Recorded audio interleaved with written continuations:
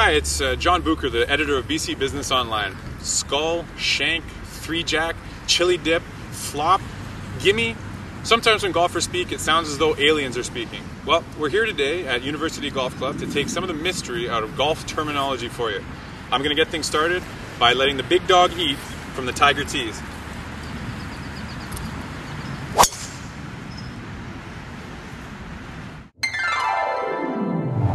The shank shot is one of the most feared shots in all of golf. Usually when you hit a golf ball, what you're trying to do is hit it here on the face of the club. With a shank, what you do is hit it here off the hosel of the club. It makes a really ugly sound and it's a terrible thing for your emotions. I never want you to do it on the golf course, but I'm going to show you how to do it right here.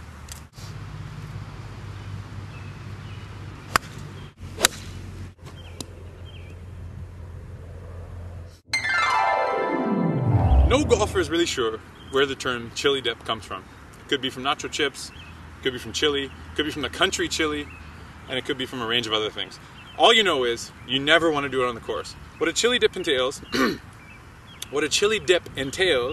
is hitting into the ground behind the ball and flopping a piece of dirt over the ball. I'm going to try and do that for you now. Oh, well, that's a partial chili dip.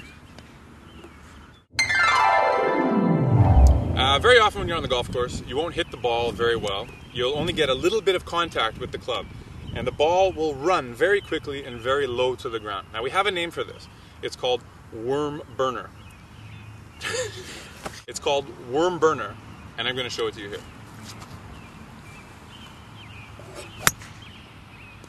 That actually was a bit more of a shank. Sometimes, when you're attempting to do a flop shot, what you'll do instead is a skull. Skull is a very ugly shot, and it means that you've hit the golf ball about halfway up the ball, halfway up the skull of the ball with the edge of your club. It's a very low, flat, and running shot. Something like this. That's a skull. One of the times you'll see golfers on the golf course turn as red as my shirt is now is when they perform the dreaded three-jack. Now the three-jack, as you might guess, is 3 strokes on the green. Here's an example. This is a par 5.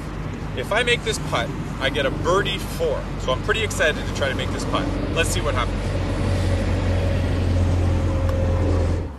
Okay, so a little bit long on my initial putt. That means if I make this putt coming back, I get my par.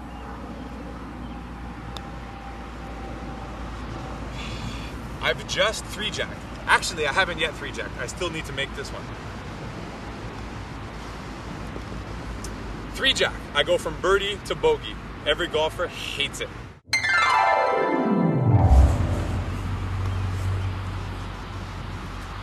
Now, many people play a friendly game of golf with their friends on the weekend. One thing you can ask for, but you might not always get, is a gimme. A gimme is a putt something like this. Pretty close to the hole, but still missable. Usually, for a putt to be a gimme, it has to be inside the leather. That means closer to the hole than the leather on your golf club. Let's take a look at this one.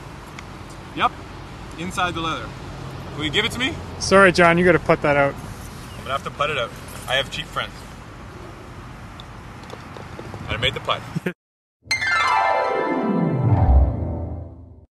And now the reverse angle.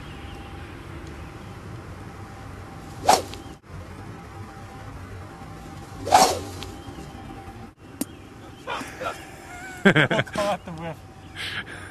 Now re-tee it, that was the problem.